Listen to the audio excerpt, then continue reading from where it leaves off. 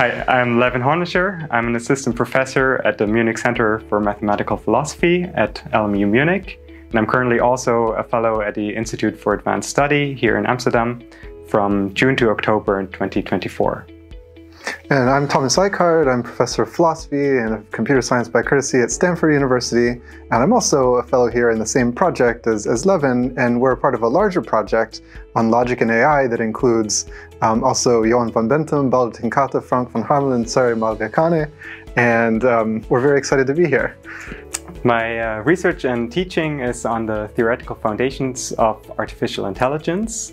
And we all have seen that artificial intelligence, or AI, has made a lot of progress in the last years, especially if we think of AI systems like ChatGPT.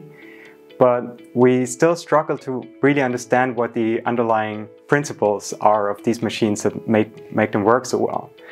And understanding this theory that is behind these AI systems is a really exciting open problem that's in the intersection of computer science, mathematics, philosophy, cognitive science, and many other disciplines. And sort of finding that, I think, is a really exciting research problem that I'm working on. And my approach to that is that I look at the theory that we already have for laptops, like to the usual computations we're used to, and then try and see whether we can extend that to also cover these novel AI systems. I also work in this intersection between logic and cognitive science and AI. And one particular project that some of us are working on in the context of this fellowship brings insights from logic and from cognitive science to deep learning systems, trying to understand what these things are doing when they're engaged in complex reasoning tasks. And one of the key ideas there is that it's helpful to target the right levels of abstraction, whether we're talking about brains or complex systems that have been trained on large amounts of data like AI systems.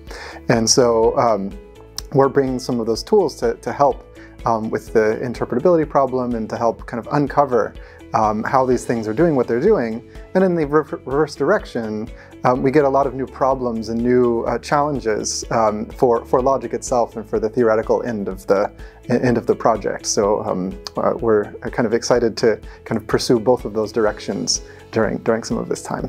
So in this project on logic and AI that we're working here at the IAS, we look into how these two fields, logic on the one hand and artificial intelligence on the other hand, can productively interact to solve some of the main issues that artificial intelligence currently has, like that it's difficult to explain what these deep neural networks are doing and to understand what these AI systems, how they behave and how they learn.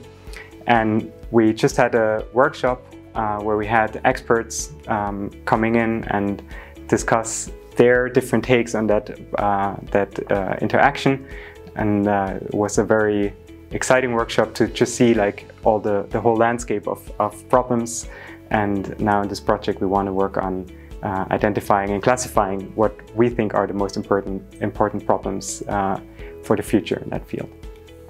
Yes, and one thing that was very much on display at the workshop is just how exciting this interface is at this moment in time. We have really genuinely new problems for logic, the tradition that goes back thousands of years, problems that we hadn't really thought of before, but now arise out of kind of the needs and phenomena involved in machine learning, AI, all of that kind of thing. And in the other direction, as Levin already mentioned, important applications of logic back into both the design and the analysis of machine learning systems.